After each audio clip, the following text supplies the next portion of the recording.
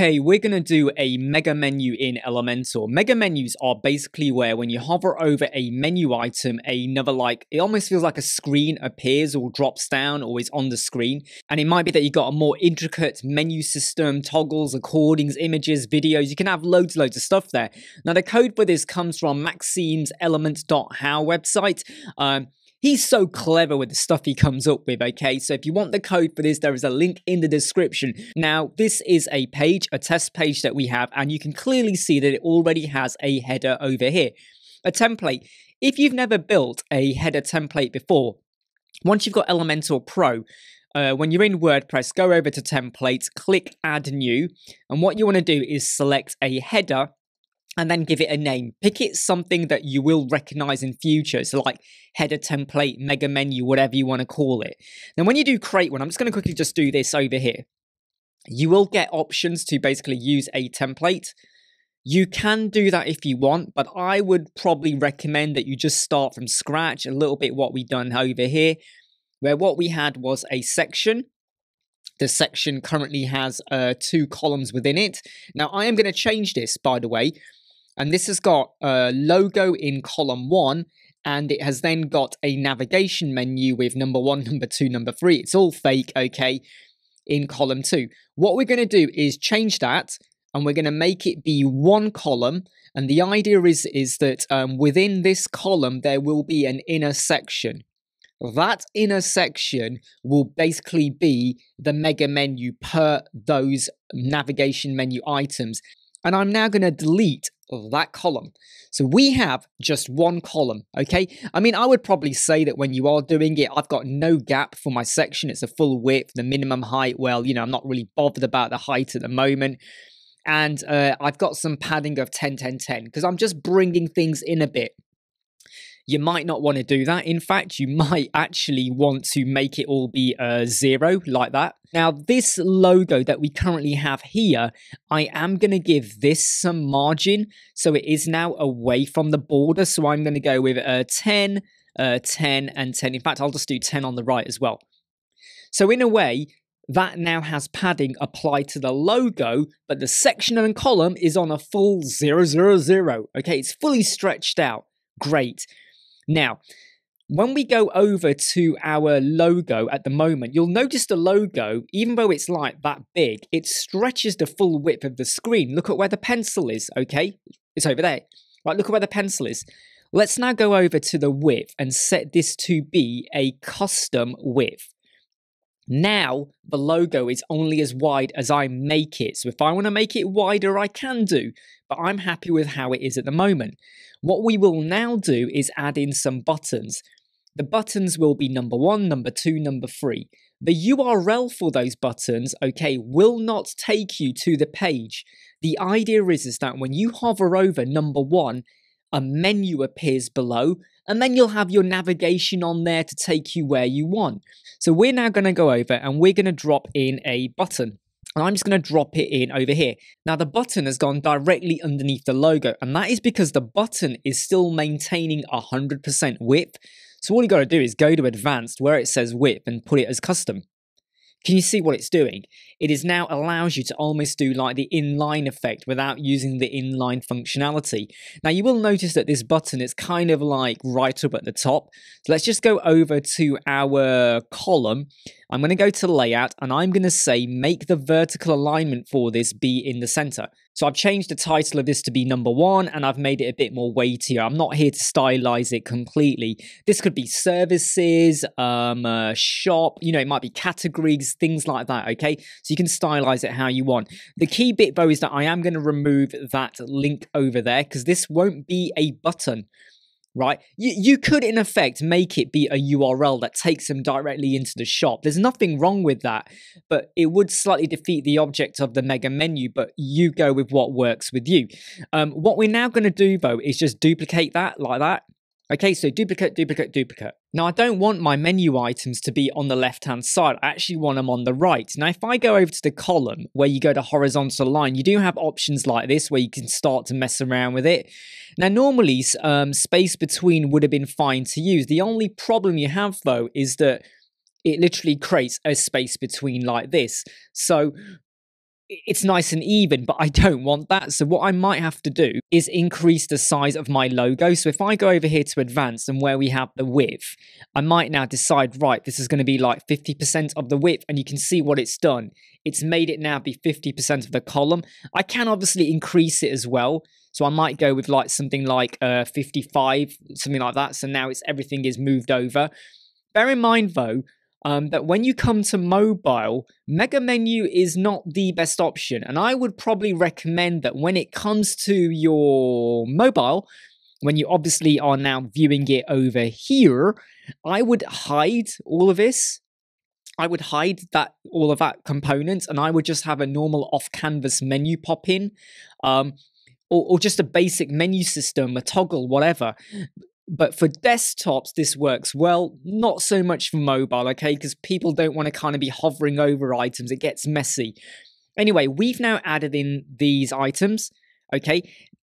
One thing I did forget to do, and I've just realized I forgot to do it before I duplicated, where it says CSS class per button, you must add in this nav item, okay? It is really important that you add this. So I'm going to just go to the other button. Just make sure you do that. So please remember, for each of your buttons, which will be the menu items in effect, you must add in nav underscore item into the CSS class. Now what we're going to do is add in inner sections per button that will have the mega menu.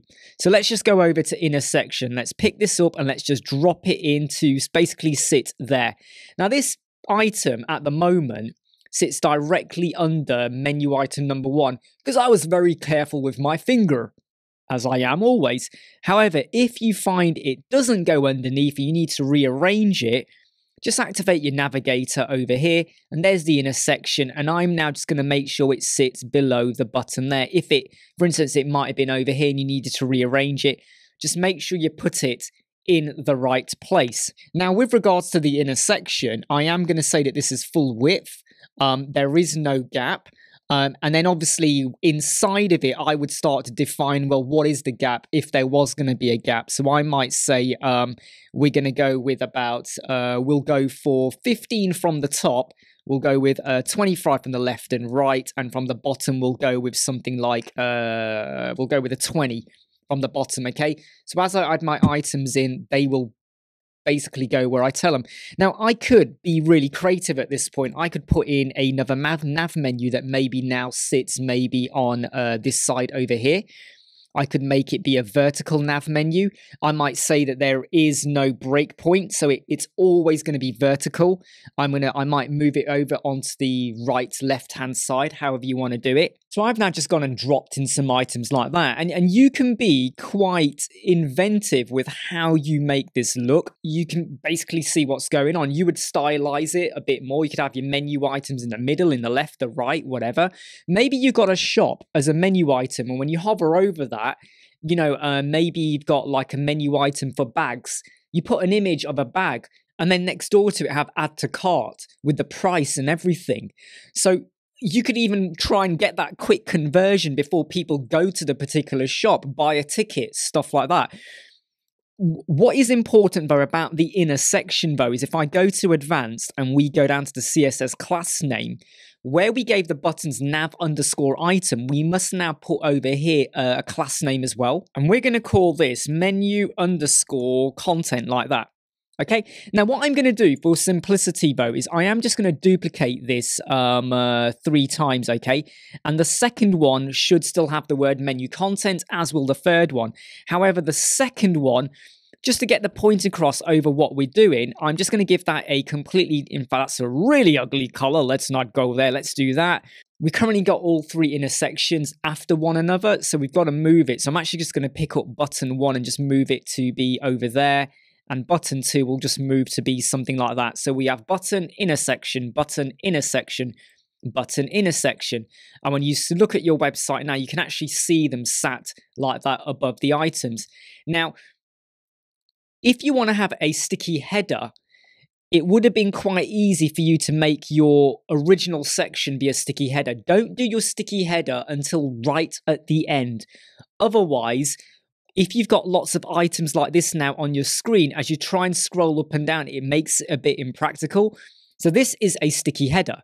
So let me go over to advanced, let me go to motion effects, and let me remove the sticky header.